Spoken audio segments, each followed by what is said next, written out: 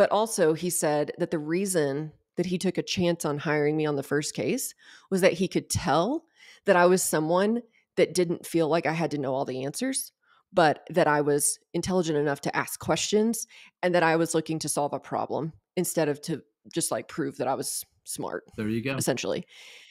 And this was so early in my career. I mean, I was probably 27, 28 at the time. And I thought, I mean, that just like gave me so much confidence Right. that somebody would know this. But really, he just knew that from talking to me a couple times. That wasn't, I mean, no brochure could communicate that. Well, because It was just having a you weren't conversation. pushy with them about, "Hey, here's why you need to hire me, boom, boom, boom." You were asking legitimate questions.